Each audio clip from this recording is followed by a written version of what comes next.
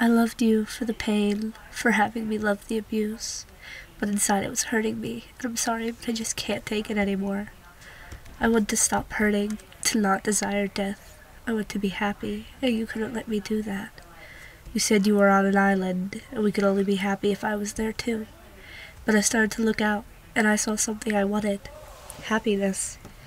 That absence of the pain and the fear, and I saw someone who could help me.